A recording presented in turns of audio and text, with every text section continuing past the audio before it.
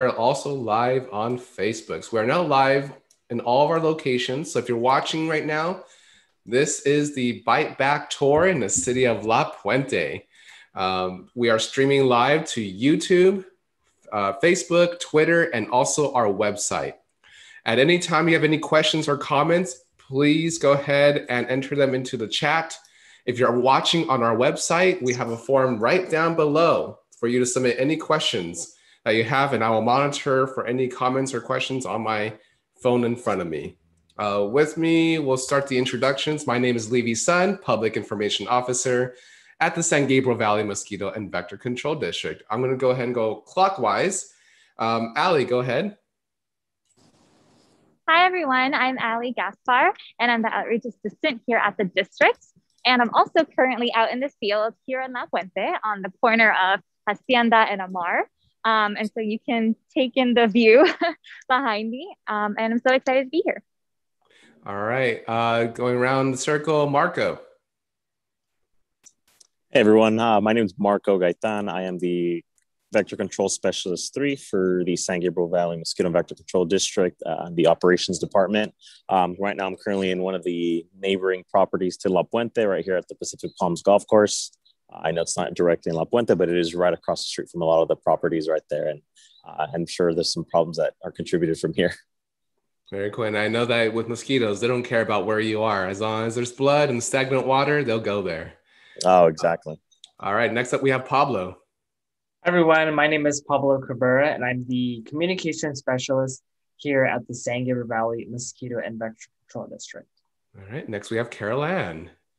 I am the one of the education specialists at the San Gabriel Valley Mosquito and Vector Control District, and I'm looking forward to being able to come back to La Puente schools.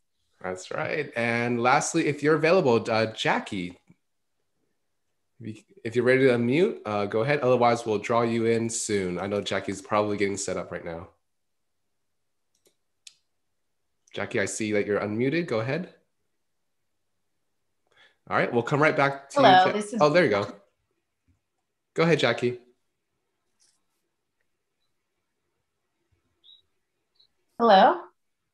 Go ahead, Jackie.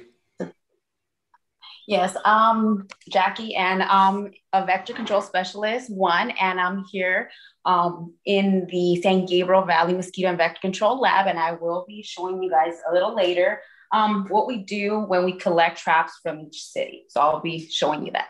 Very cool. The suspense will build for us here. If you're just joining us, this is the Bite Back Tour in La Puente, and we're about to dive in there. But first, little fun fact about La Puente. La Puente means bridge, or the bridge, and it's in reference to the bridge that was built over the San Jose Creek back in 1940. So it's a really proper name for a city, and just like the bridge they built, we're trying to build a bridge into your community in La Puente by giving you the most relevant and fun information about mosquitoes and mosquito control, including what we do. So let's start off with something else that's kind of fun. Today is World Bee Day, not the letter B, but the buzz bee. It's really important that we stress this because we have to be very careful with how we adapt to our environment as humans and what we use in our environment. We highly encourage everyone to reach for the stagnant water first before a pesticide can. That way we can protect the biodiversity that is here in San Gabriel Valley. Anyone else want to add on to? I sure would, Levy, and I'm glad you brought that up because one of the things that we support is native planting and landscaping with California native plants, because not only does it conserve water usage, but it also provides vital food for native pollinatof.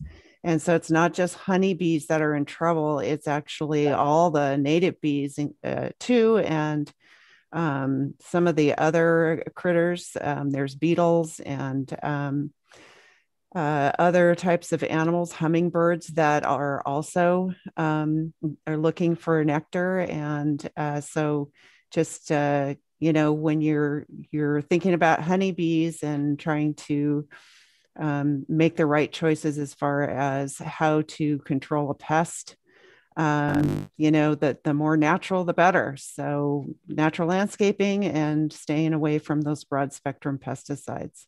Absolutely. Great points. And another thing I actually wanted to add too, that adding on to what Carol Ann mentioned also is, I think a common thing that we get is, are mosquitoes good pollinators? A known fact about mosquitoes, they are also nectar feeders. Male mosquitoes are nectar feeders. And while we might think that they may be pollinating plants like bees, they don't. They're not very good at pollinating. So even the males who are just nectar feeders don't provide us much help in that department like bees do. Yeah, and the mosquitoes actually bite plants the same way they bite people. So they'll drill right into the stems of the plants to get plant juices. So they are primarily nectar feeders. The females, of course, need a blood meal to produce eggs.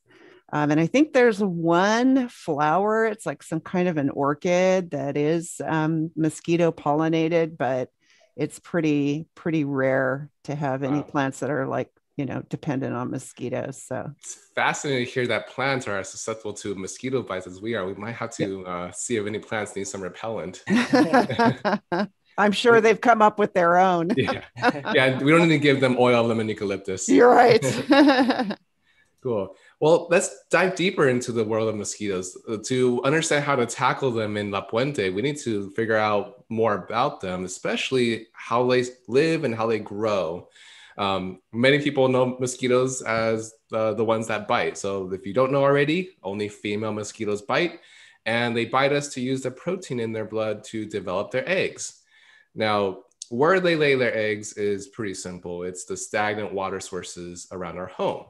And when the eggs hatch out, and as Pablo has shared on the screen, they will grow into mosquito larvae. The larvae is what many kids may accidentally call tadpoles, but they are indeed not tadpoles. They're not as nice and as cute. But in the water, this is what they look like. Pablo, you want to just describe a bit to me, to the audience, what we're looking at here? Yeah, so here we're looking at mosquito larvae, and if you can actually see the difference in sizes there, mosquitoes go through different, would it be molting, correct? Molting phases? That's right. Where they basically shed the old skin and become larger, and then each time they become different instars, it leads them closer to become pupa. So there's no pupa in here yet. But pupa, I saw one. I think, so that's the pupa casing. Yeah. So the pupa is the final stage before they emerge into flying adults, which is what we're all more familiar. And if I can hopefully get one right here. Oh, wow. Look at that one. Oh, yeah, look at that. So we got a male, we got a male and a female. Yeah. Cool. Hey, it's like they got the casting call and showed up. So these are obviously the mosquitoes we're all more aware of, but it's really like Levy, what you were mentioning is when we see them in stagnant water like this, it's much easier to just dump this out and eliminate mosquito larvae that way, because each one of those guys right there is an adult mosquito waiting to emerge. All right, let's throwing out there to the group. If I'm a resident, I see this like, wow, this is disgusting and cool. But how often do I need to dump out the water? Do I dump it out monthly, weekly, daily? What's the timeline here? Maybe you'd have to do that once a week. I'd recommend even doing it like on trash day, since you're out anyways. You're collecting your trash, you're collecting your recycling. Just take 10 minutes each week just to, scope out your yard and scope out your property and dump out all the water. Once you get into the habit of it, you won't even think twice about it. Very cool. Good tip on that one. If you're just watching, we are doing a bite back tour in the city of La Puente. If you don't see already, Ali is actually out there in the field along with Marco, and we have Jackie who's in our lab. If you're watching, you're probably watching on our website. If you are, use the form down below here to submit your questions, and I will monitor for any that comes through. If you're watching on Facebook, YouTube, and Twitter, go ahead and type in your question or comment, and I'll be sure to address those to our panel of experts and guests here. Let's move a little closer to our folks that work in our departments. So now that you know that mosquitoes emerge from the water as adults flying around, well, most people think, all right, let's catch them and let's kill them. But for us, we need to use them as well to gather data. And I should be clear, though, that there's no way to 100% eliminate all mosquitoes from our environment. There's always going to be some level of mosquito population flying around. So we need to be able to detect that level of population. And that goes to our surveillance department. And Jackie is there, actually in our lab. So Jackie, clearly we can't, clearly we need to monitor for these mosquito populations out there. How do you do it? Well, what we do, when we get a call, we try to do surveillance. And what we do is, and in particular, to try to look for West Nile virus, we put a trap in the area where we get a call, and then we use these grab-it traps. What they do, they seek mosquitoes that are gravid, which are the ones that are trying to lay their eggs. And in these traps, we will collect mostly the Culex species. And what we do is once we collect, I don't know if you've showed the trap previously, but inside the trap, it's a toolbox. And inside the toolbox, we have these containers and they're full of mosquitoes. And we'll put them about an hour or two in the fridge. Once we're done, and I have a couple mosquitoes here, we separate mosquitoes by female and male. And what we do, so we won't get mixed up, we will label each city. And what we do after that, we'll collect, if you can see, this is just one site. Oh, wow. And there's a little marker, for example, this will let me know the site, the area, and then what day. And that's how we keep tabs. And what we do in our pool, in these vials, which we send out to run analysis, then the vials will have 10 to 50 mosquitoes. And again, they're all females, and we'll run them to see if there's any West Nile in the area. And we'll monitor that weekly.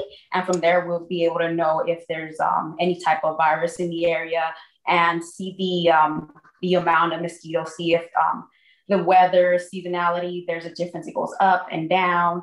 If it does get progressively worse, then we do have our operations department, which will go in and take a look at any sources that might be contributing to this mess of, controlled populations. Quick question, Jackie. So how many mosquitoes are in that dish that you just showed us, approximately? About 200 here. 200, wow. Yeah. It doesn't look like a whole lot, but remember everyone, mosquitoes are super tiny. Those giant so-called mosquitoes bouncing around your porch light, those are actually crane flies. So if you do see those around, don't worry about them. They're not going to harm you. They don't have any biting mouth parts, despite their name of being called mosquito hawks. So, but yeah, about 200 in there. A quick question there, Jackie. You said you have about 200. How long was that trap out for? That's what I was going to go for one night, just one night. Wow. 200 mosquitoes in one trap in one night. Now, right now we're in late May. So how's it looking out there for San Gabriel Valley in terms of mosquito populations overall? We are seeing a high number of Culex species. And when it does get warmer, we do tend to see the Aedes population go up higher. In the last 2-3 years, we have seen Aedes species already. We already collect small numbers, but for example, for this year, for me and the other technicians, we'll talk among us and then look at data. We're probably getting 1 or 2, the most, out of 13 traps, 80 species, and we're pretty much can assume that it's due to the cooler nights. So when we're having the more humid nights and hotter days, we will see more Aedes species. So that's one thing that we are looking at, because there's other projects that we want to run in regards to Aedes species, but we do have to wait when the time is right. Because again, for example, last week, out of the 13 traps that I set out for a week, I only got one Aedes mosquito. So in regards to that, we're doing low on Aedes, and Culex, we're about average, same last year. A little less than average, I would say, but because of the cooler nights. So for those of you who are just watching, Jackie, who works in our surveillance department, just mentioned two different genera or groups of mosquitoes that are common here in San Gabriel Valley, and also in La Puente. Culex is the group of mosquitoes that are known to transmit West Nile virus. If you grew up in Southern California, you know these mosquitoes as the ones that come out in late afternoon or even at dawn, and they're biting you up. But the Aedes mosquitoes that Jackie just referenced are the ones that more people are very aware of now because of their very aggressive daytime biting behavior. And they also look a lot different. They're these little small black and white mosquitoes instead of the small brown mosquitoes. Underneath the microscope, they're pretty beautiful and they look really nice. They're just really bad when it comes to their biting behavior. And then these Aedes mosquitoes are responsible for many diseases worldwide, including Zika, or spreading Zika, dengue fever, yellow fever, and my favorite word to say, chikungunya, because it sounds like an exotic chicken dish, but it's not as delicious as you would think. So Jackie, thank you for sharing with us what you do with the traps and how you count them and bring them on board and basically create data, since we are a data-driven public health agency. Now let's talk about where that data goes next, into communications and also operations, which Marco is actually representative of today. So Marco, you see the data come in saying now we have X amount of like 200 mosquitoes in this trap in that area. What next?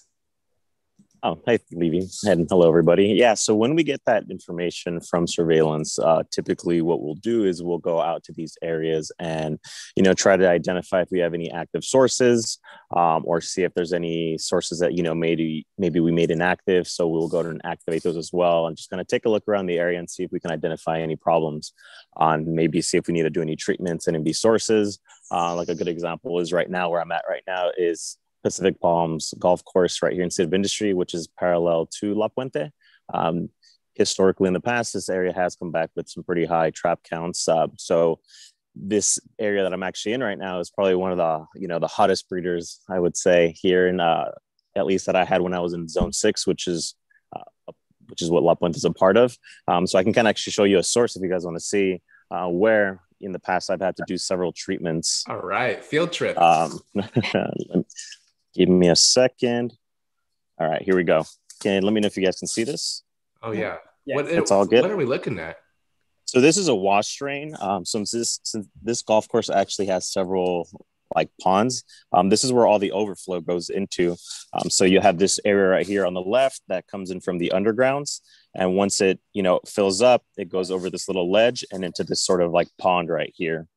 The thing is that the water stays here for a little bit longer than we'd like it to. So we start to get these areas where we get tons of breeding. I did take a dip. Hopefully the video quality is good so you guys can see it. I have it right here. You can kind of see them swimming around right there. Oh, wow. Yeah, let me see if I can get them to move around. But yeah, this is just pretty common right here in this source. If anything, that's a low level breeding to what I'm used to, at least when I used to oversee this area. So, our job is to come out here and make sure that we can treat these sources properly so they don't become a nuisance and there's no likelihood of any sort of virus transmission. Not just for this site, this goes for any sites that we have, whether it be, as little as a small 1 square foot drain on someone's property to these larger areas that are hundreds of square feet that we have to treat for. So, we make sure that we use the correct pesticides, that we're rotating them. And that way we have no, chemical resistance to any of these pesticides. And that way we can try to keep these populations down. Very good point you brought up with the pesticide resistance. It's a big deal in mosquito control. Last thing we want is for the resistance to build up in these populations, and we can't treat for them if there's a public health emergency. So yeah. Right. And that's a great point. I'm so glad you brought that up, because that's kind of one of my things that I try to champion in the classroom is that, anything the homeowner can do to keep from perpetuating that problem with resistance, which is basically just a form of natural adaptation, when you have some sort of a challenge like a pesticide in an animal's environment, you're actually, when you're using that pesticide, you're selecting for those individuals that will be resistant. So the way we get around it is by rotating those products and those control measures. But if you just, as a homeowner, go down and on a regular basis use a broad spectrum pesticide, you're actually, selecting for those insects that are going to be resistant to that pesticide. So the more you use it, the worse the problem is going to be. So just, word to the wise, save your money and use non-pesticide ways to control those in your backyard, because that's usually works better over the long term. Speaking of saving money, we're going to have a couple more tips for everyone watching regarding how you can save your money in regards to repellent and what to look for. But yeah, great point, Caroline. If you're just watching this, the Bite Back Tour for La Puente, we are streaming live to YouTube, Twitter, and Facebook, and also our website. If you have any questions or comments, please go ahead and add them to the comment box, either below or to the side, and we'll monitor it and send them off to our experts here who can answer them for you. For those of you who are our special guests in the field and in the lab, if you do need to jet, no worries. We understand you have a very packed schedule. But let's talk a little more about the sources in general, because everyone just saw Marco showing us a very public source that we have easy access to, that we can get control of if needed for any mosquito issues. But what about the sources that are on private property? That's out of our realm usually, because they're so much harder to reach. And the sources are much more tiny. Y'all remember we mentioned Aedes mosquitoes. These are the ones that bite you very aggressively during the daytime. Well, they also lay their eggs individually on small containers that may hold stagnant water, or even on plant stalks that can hold stagnant water, which means it's all the more important that we need people to do their part around the home to get rid of stagnant water or even a container. So mosquitoes will emerge from stagnant water, or they will grow in stagnant water in their life cycle. And you want to interrupt that life cycle before they actually emerge out. They breed and they continue that life cycle. I just want to throw out there a question to folks who worked in the field. What are some of the strangest sources you've seen, stagnant water sources? I'm sure a couple images must pop into your head. I see you smiling, Marco. It's funny. One of the actually early sources that I went to when it was 80s, I was in El Monte, and it was just, a large property, a lot of miscellaneous stuff on there. And come across a bowling ball thinking, oh, that's nothing. So let me just flash my light inside, the where you put your fingers through. And sure enough, right when I got close to that bowling ball, the adults flew out, and I look in there and there was all stages of breeding. So to this day, that one still always sticks in my mind. And every time I go onto one of these residents' properties, when I'm trying to advise them to tip over any stagnant sources and, eliminate or, possibly toss them away if they don't need them, I always just bring up that bowling ball, because I just let them know, hey, it takes that little amount of water where I can see that into there. That's a really funny. I haven't heard that one before. That's I'll have to remember that.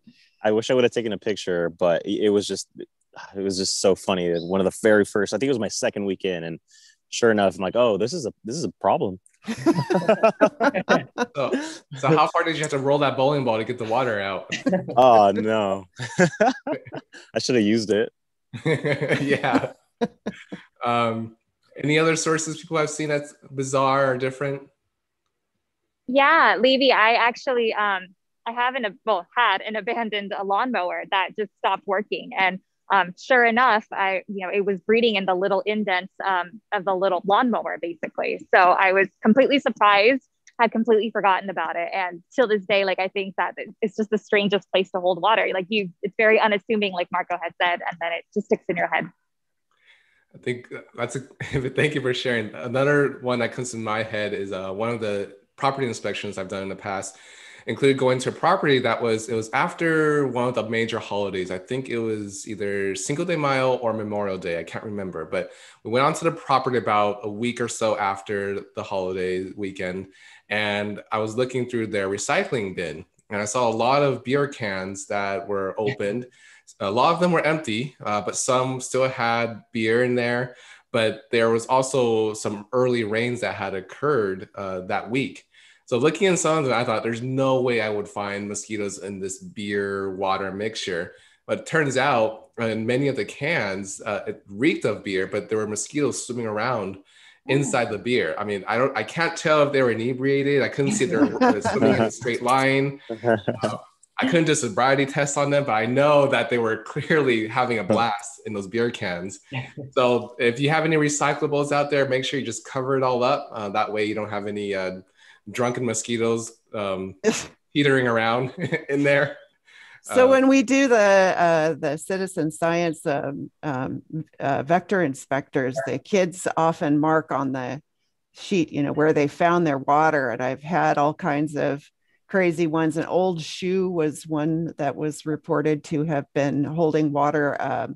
Suitcase was another one. A suitcase, yeah. If it's open and it's filled with water, it's gonna grow. Kids are always surprised to hear that we have found mosquitoes growing in bottle caps that consistently hold water. So it doesn't really have to be very much at all. So I just tell the kids, make sure that any item that is not supposed to be out there and not supposed to be holding water is taken care of, recycled, stored somewhere safe or and dry or thrown away. But that's one of the things that we do with the schools, and La Puente Workman Elementary was involved. The entire school was involved in doing a vector inspector where they go and check their backyard for sources. So we show them, all the possibilities and where to look. And the kids, are really great at spotting that stuff. So if you've got kids or grandkids, that's a really good activity for them to do out in their backyard, is to just look for items that are holding water and get that water dumped out and that item put away, recycled. So we have in the fall, we have our community or citizen science programs, both vector inspector and Operation Mosquito Grid. So if there are any teachers listening, give us a call. We still have some spaces open for classes or schools that want to get involved. So that's vectoreducation.org, and we'll give you that link later. You are reading my mind, Karen, because as I was talking about the sources, I knew that your curriculum deals a lot with teaching the students how to look for these sources and what to do about them. And there's some Workman Elementary students. It's been a few years since we took that picture, right, Pablo? I think you were the one who took that. That is right. They were awesome. Yeah, they were just fantastic and just great at, they brought their samples back in, and then we reported to them and showed them images of what we had seen in their water. And so not only do we find mosquito larvae, but lots of other aquatic micro invertebrates. So, they learn not just about mosquitoes, but also some of the other things that are found in their backyard. So it's a really nice, comprehensive, fun project for them to do. And, no work for the teachers other than to, just call us up and make an appointment. So I think we can. The key thing there. Yeah. And this is something that we can do, virtually as well. So if you're still doing a hybrid program this fall, we can accommodate that. So I don't think we can stress this enough. If you're a teacher, you don't do any work when you book us. We will do the work for you. Sit back, relax. You've had a terribly long year. We're here to help you out. So I wish I had this when I was a student. And yeah.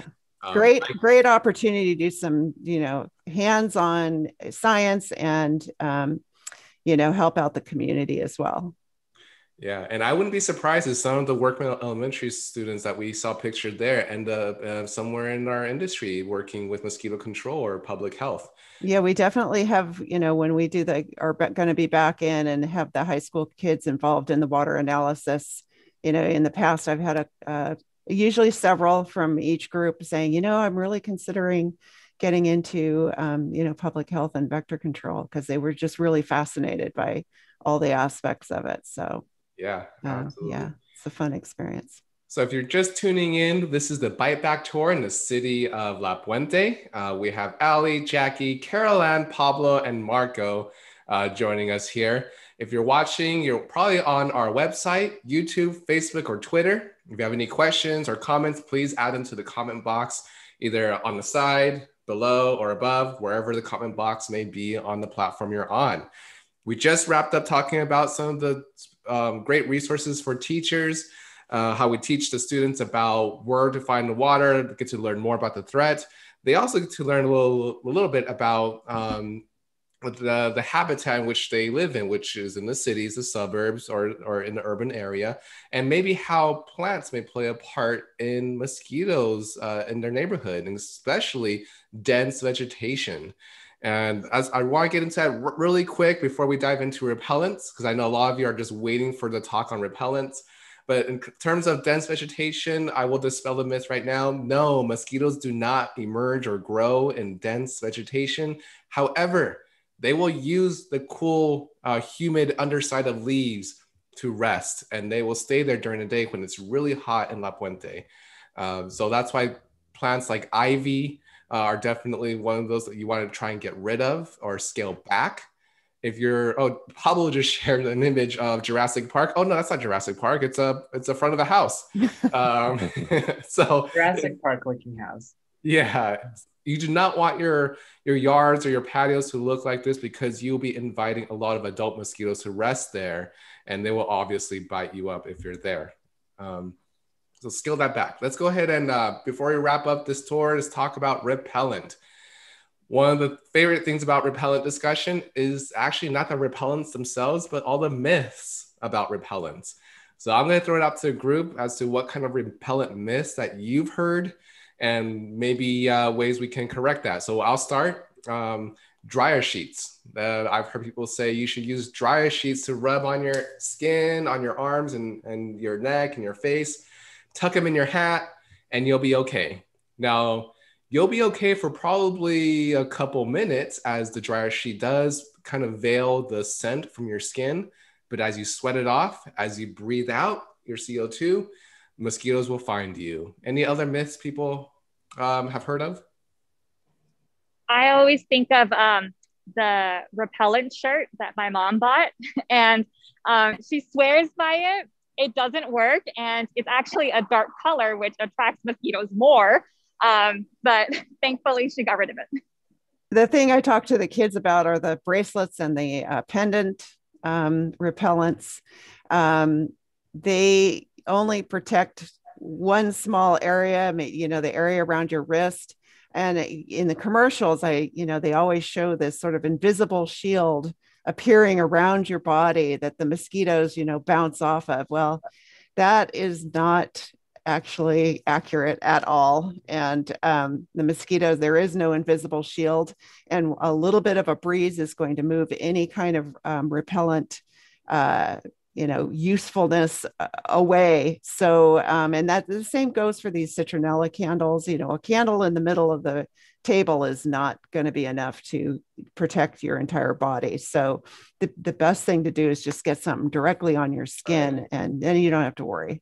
Yeah, if mosquitoes can survive through the dinosaurs and up to us, they can survive a citronella candle. Yes. I have one last one here. It may break some hearts. Sorry, La Puente and those watching around San Gabriel Valley, but those menthol rubs like Vicks do not work. I've heard many times that they'll use Vicks to get rid of the mosquitoes around them or treat the mosquito bites, but they definitely don't repel mosquitoes, unfortunately. All right. What about eating a lot of garlic? Which is what one of the that's one of the ones that the residents told me. Unfortunately, there's not enough scientific research to say that garlic consumption will repel mosquitoes. You'll probably repel a lot of people, but probably not mosquitoes. And it all comes down to body chemistry and how everyone's a little different. Maybe it could work for a small group of people, but for the vast majority of folks, you're just repelling people around you with your garlic breath. Now, Levy, don't we have the 4 CDC recommended ingredients on our website? Do we have that on our website? We do have 4 recommended repellent ingredients that have been EPA registered and recommended by the CDC and all public health officials. And We have DEET, which is the gold standard. If you're not a fan of DEET, there is now oil of lemon eucalyptus, also known as PMD. Which is a botanical. A lot of people are very, botanicals are very popular. So there you go. There's your a lot more option. companies are coming out with these botanical ones, especially with oil of lemon eucalyptus. Yeah, you have to be sure to read the label though, and just go with the recommendation. Oil of lemon eucalyptus, you don't want to put it on very young children. Oh yeah, I think it's under 3 years you do not want to put on, and make sure you consult with your pediatrician. We have picaridin and IR3535. So if you're walking down the aisle and you're in a rainbow of marketing products trying to sell you the latest and greatest in terms of repellent, go bypass all the fancy design, the flashy foil boxes, and pick up the bottle and look at the ingredient. Levy, what's the other name for oil of lemon eucalyptus? There's another designation. It's PMD. PMD, okay. Designation that it has. So if you're looking for something botanical, PMD or oil of lemon eucalyptus will work. All right. Any other last thoughts on repellent before we move on to closing statements from folks? Just to say that if you use repellent, you can be outside, you can be gardening, and it just takes a load off your mind. You don't have to worry about that risk of West Nile. Cool. And then also, sorry. All right, Jackie first, and then we'll go to Emily. How about those lights that people put around their doors, or even where they're lounging outside? Oh, the bug zappers. Yeah. No, unfortunately they don't. In fact, I remember going through one neighborhood in near La Puente, and they had a lot of them bought these bug zappers. In fact, Pablo and I popped open quite a few of them to inspect those things, and it turns out none of those bug zappers had any mosquitoes in them. They kill a lot of beneficials and non-target moths and things like that, and that's not good. And even if you buy the ones that have the CO2 lures that lure in the mosquito, you're probably helping out your neighbors, and your neighbors love you because you're bringing all the mosquitoes into your yard. So if you're trying to trap your way out of mosquito problems, it's not likely unless everyone does their part. So to make sure you dump out the stagnant water, wear the repellent, and also if everyone participates in using those lure traps. But if one person does it, it's no good. All right, let's move on to closing statements. I'm gonna go ahead and throw it counterclockwise this time. Marco, any last words for our residents in La Puente? Just make sure that, you're tipping out the water, weekly. Make sure that you're tossing away any unnecessary containers, and, just protect yourself when you're out there. Like right now, I've been kind of looking around, and I wish I would have worn repellent. So I have my hands tucked in my pocket, and I rolled down my sleeve. So, just make sure everyone's being protected out there. And like I said, just try to get rid of that water. Very cool. Thank you, Marco. Pablo. Just kind of reiterating off of what Marco said, I think an important thing, especially for residents to know, is that we as the San Gabriel Valley Mosquito and Vector Control District, we are keeping a close eye at public areas like where Marco's at. But the most important thing is to be keeping an eye on your property when you're out throwing out the trash, giving a quick scan of your yard, and getting rid of anything that's holding water. Something as small as a bottle cap is all mosquitoes need. So that's really important, that keeping that consistency and eliminating any stagnant water. Very good. Carol Get your kids, grandkids involved. They are really want to help out. And so, get them out there, dumping that water out and putting that stuff away. And, the kids are everything. Mm-hmm. I totally agreed. And they will also shame you endlessly if you don't do it right. Right. Jackie, any last words for our La Puente viewers? Yes. Just awareness. You'll be surprised the lack of information or knowledge that's so basic that people just will mix up or just aren't aware of. Just by, if you do hear someone that's going to go on a hike, or just basic information, summer's coming up, just give that knowledge, and that's enough for someone to spread the word. And okay, yeah, you were right. I dumped out that bucket, and I can enjoy my backyard. Just as basic as refreshing them. It might be that they got the information wrong. Just spreading the word, and it helps out. You help out that person will continue doing the same thing forward. That's right. Pass it forward, especially knowledge. Very good. And then finally, Allie. Hi, everyone. Just to play off of what Jackie was saying, now that it's also warmer, to also make sure that you're applying mosquito repellent over your sunscreen.